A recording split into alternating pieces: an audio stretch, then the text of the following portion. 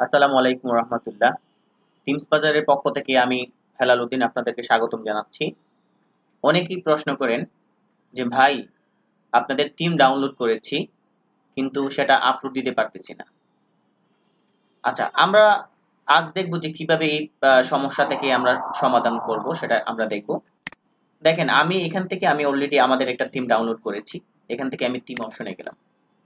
Team অপশনে গিয়ে আমি যখন কোনো একটা টিম ইনস্টল করতে যাই, আপলোডে গেলাম, ব্রাউজে গেলাম,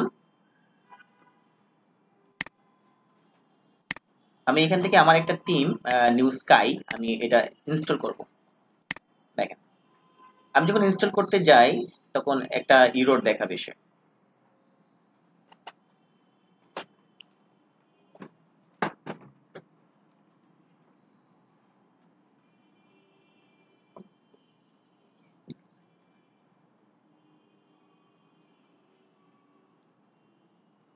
আপলোড হচ্ছে।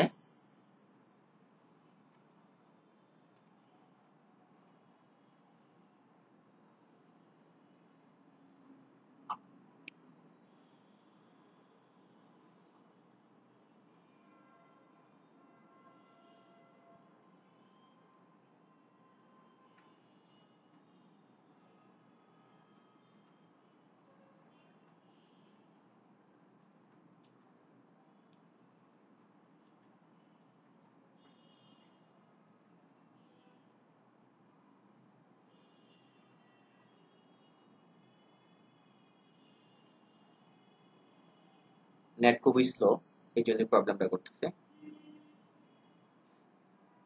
এই দেখেন, এখানে একটা ইরর মেসেজ আসছে, সেটা হলো দা আপলোডেড ফাইল এক্সিস্টেড, দা আপলোড ম্যাক্সিমাম ফাইল সাইজ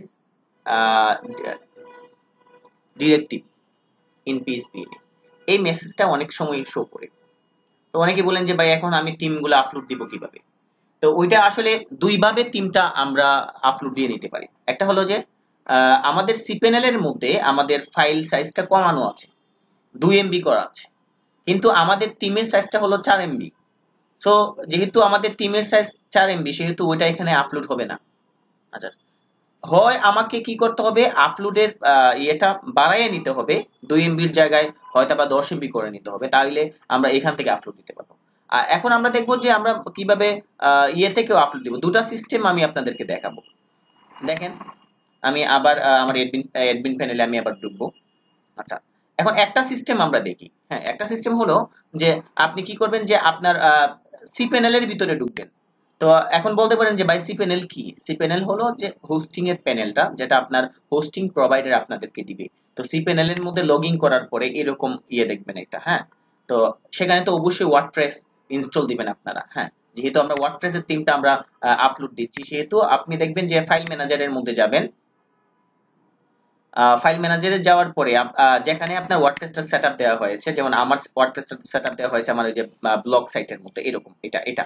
তো আমি এখানে ঢুকবো, যে ওয়ার্ক কন্টেন্টে আমরা ঢুকবো। আপনারা হয়তো বা ফাইল পাবলিক এইচটিএমএল এ যাবেন, যাওয়ার পরেই কিন্তু আপনারা এই ফাইলগুলো পাবেন।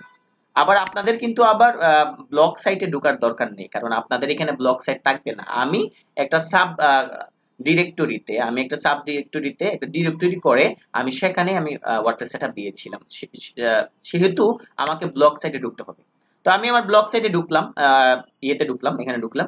তো এখানে ঢোকার পরে দেখবেন, আমরা দেখবো যে প্রত্যেকেই মানে ওয়ার্ডপ্রেসে যেখানে আপনি ইয়ে করছেন, সেখানে দেখবেন যে ওয়ার্ক কন্টেন্টে ঢুকবেন। ঢোকার পর দেখবেন এখানে প্লাগইন আছে, থিম আছে। থিমে ঢুকলাম। থিমে ঢোকার পরে এখান থেকে উপরে দেখেন আপলোড আছে, আপলোডে যায়া এখান থেকে আমরা আমার যে ফাইলটা সেটা এখান থেকে নিব, এই যে নিউ স্কাই এটা নিব। এটা আপলোড হবে। একটু একটু ওয়েট করি। দেখেন, আমরা এখানে যখন থিম অপশনে যখন যাব, সেখানে কিন্তু আমরা মাত্র 3টা ডিফল্ট থিম আমরা দেখতে পাচ্ছি সেখানে।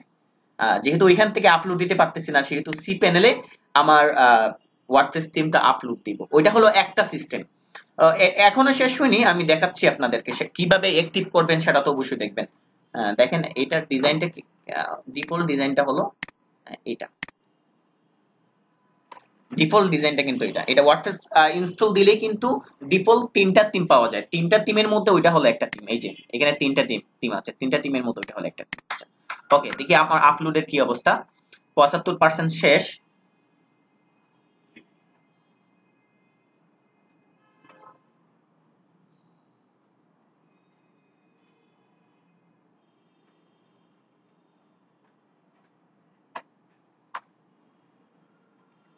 আচ্ছা, আমরা এখানে দেখি, এখানে কিন্তু আমাদের কয়টা থিম আছে? তিনটা থিম আছে। এই তিনটা থিমই কিন্তু এখানে শো করতেছে। অ্যাপারেন্সের থিমসে যখন আমি গেলাম, এই তিনটা থিমই কিন্তু শো করতেছে। আচ্ছা, এটা যেহেতু 100% হয়ে গেছে আমাদের, 100% হলে কিন্তু এখানে একটু কালারটা একটু চেঞ্জ হবে। অনেক সময় নেটওয়ার্কের কারণে নাও হইতে পারে, তখন আপনারা গো টু ব্যাক দিলে হবে। আবার একটু ওয়েট করবেন যাতে করে এখানে কালারটা চেঞ্জ হয়।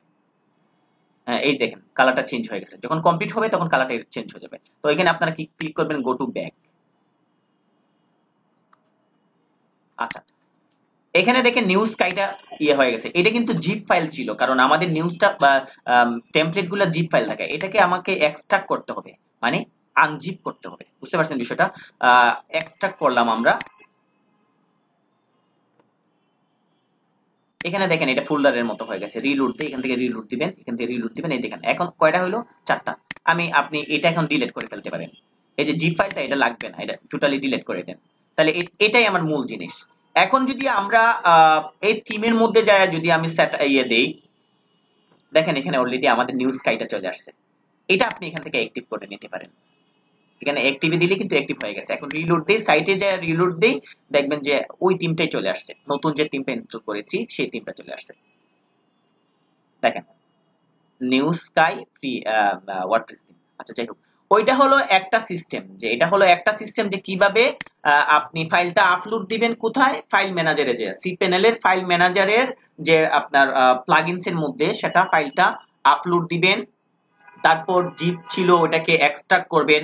এক্সট্রাক্ট করার পরে তারপর কি করবেন? আপনি আবার অ্যাপারিয়েন্সের থিম অপশনে ঢুকবেন। ঢোকার পর দেখবেন আপনার থিমটা এখানে শো করতেছে, ওইখানে যে সেটা অ্যাক্টিভ করে নেবেন। এটা হলো একটা সিস্টেম। আচ্ছা, আমি আরেকটা সিস্টেম দেখাচ্ছি আপনাদেরকে। আচ্ছা, আমি এটা এখান থেকে ডিলিট করে ফেলবো। এখান থেকে আমি ডিলিট করে দিচ্ছি, একটু ওয়েট করেন, আমি ডিলিট করতেছি। আচ্ছা, আমি ডিলিট করলাম। ওকে, ফাইন। এখন এখানে কিন্তু এখন কয়টা? 4টা থিম আছে। আমি যদি এখানে রিলোড দেই তাহলে কিন্তু এখন 4টা থিম পাবো না, 3টাই আগের মতো হয়ে গেল। আচ্ছা, এটাও রিলোড দেই, এই থিম পাবো না, এই থিমটা চেঞ্জ হয়ে গেল। আচ্ছা, এই থিমটা চেঞ্জ হয়ে গেল। আচ্ছা, ওকে। এখন আমি যদি ওইখান থেকে আপলোড দেই তাহলে কিন্তু আমি দিতে পারতেছি না। এখান থেকে আপলোড দিলে কিন্তু আমার এটা আপলোড দিতে পারবো না। কেন পারবো না? কারণ আমার এখানে লিমিট কমানো। এখানে 2 MB পর্যন্ত এখানে আপলোড করা যাবে, এর বেশি করা যাবে। তো ওইটা আমি কিভাবে বাড়াবো? আপনারা আপনাদের সি প্যানেলে যাবেন। এত কষ্টের চেয়ে আমার মনে হয় এই কাজটা করে, মানে দ্বিতীয় যে পদ্ধতি সেটা অবলম্বন করাই ভালো। কারণ প্রথম পদ্ধতিটা কিছুটা কঠিন মনে হয়, আর দ্বিতীয় পদ্ধতিটা খুবই সহজ আপনাদের জন্য। যেহেতু আপনারা প্রথমবার যায় যখন এখান থেকে আপলোড দিবেন, নিবে না, এরর মেসেজ দেখাবে, সেক্ষেত্রে পরে কি করবেন? আপনারা আপনাদের সি প্যানেলে ঢুকে এখানে দেখবেন যে একটা অপশন আছে মাল্টি পিএইচপি ইনি এডিটর। এখানে ঢুকবো আমরা। মাল্টি পিএইচপি ইনি এডিটর খুবই সহজ, খুবই সহজ। এখান থেকে যে এই সিলেক্ট লোকেশন, এখানে যে আপনার যে ডোমিনটা, আপনার ডোমিনটা দিয়ে দিবেন। এখানে আপনার ডোমিনটা দিয়ে দিবেন। আপনার ডোমিনটা দেওয়ার সঙ্গে সঙ্গে কতগুলো ইনফরমেশন আছে, কোথাও যাওয়ার দরকার নাই, একদম চলে আসেন, একদম নিচে চলে আসেন। এখানে দেখেন আপলোড ম্যাক্সিমাম ফাইল সাইজ, মানে ম্যাক্সিমাম ফাইল সাইজ কত হবে? এই 2 MB করা আছে। আমি এটাকে 100 MB, 200 MB, 300 MB, 400 MB, আপনার যা ইচ্ছা তাই করতে পারেন। আমি 50 MB দিয়ে দিলাম যাতে কোনো প্রবলেম না হয়, দিয়ে অ্যাপ্লাই দিয়ে দিলাম। হয়ে গেছে কিন্তু আমাদের। এখন আপনি এটা একটু রিলোড দেন, টিম অপশনে যায় একটু রিলোড দেন, এড নিউতে যান, আপলোড ফাইলে যান। এখান থেকে যদি আমি আমার যত একদম 50 MB ফাইলও যদি হয়, এখন কোনো প্রবলেম হবে না। আমার টিমের সাইজ যদি 50 MB যদিও হয়, তারপরেও কোনো প্রবলেম হবে না। তো আমি আশা করি যে আপনাদের জন্য খুবই সহজ হবে। এটা এদিকে ইনস্টল হোক, আমরা এদিকে একটু আলোচনা করি। আপনাদের জন্য সহজ হবে। আপনারা কি করবেন? মাল্টি পিএইচপি ইনি এডিটরে গিয়ে, আমি আবারও দেখাচ্ছি আপনাদেরকে খুব সহজের জন্য। মাল্টি পিএইচপি ইনি এডিটরে গিয়ে আপনারা কি করবেন? এখান থেকে লোকেশনে যে থিম অপশনটা দেখাই দিবেন, এই আপনার ডোমিনটা দেখাই দিবেন, আপনার যে ডোমিনটা ডোমেইনটা দেখানোর পরে একদম নিচে যাবেন, যা এখানে দেখবেন 2 এমবি দেয়া থাকবে, এই যে পিএইচপি ডিফল্ট ভাবে 2 এমবি দেয়া থাকে, ওইটাকে আপনি বাড়ায় নেবেন, তাইলে হয়ে যাবে। তাইলে আপনি এখান থেকে যে আবার রিলোড দিয়ে আপনি যখন থিমটা আপলোড করতে যাবেন আপনার থিমটা অ্যাক্টিভ হয়ে যাবে।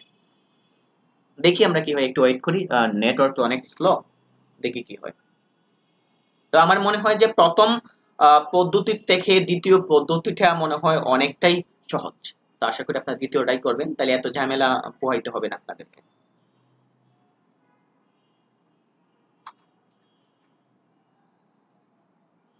যাই হোক, আপলোড হোক।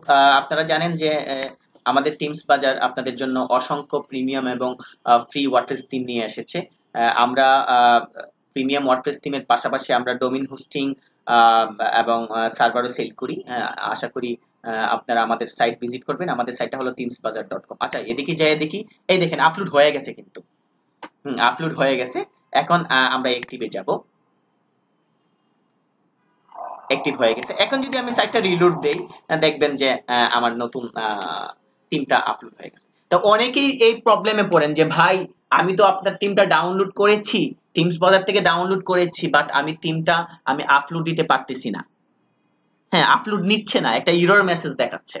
তো এই জন্যই মূলত ভিডিওটি করা। হ্যাঁ, ওইটা থেকে সমাধান পাওয়ার জন্য দুটা পদ্ধতি আছে, আমি আপনাদেরকে দুটা পদ্ধতি দেখাইলাম।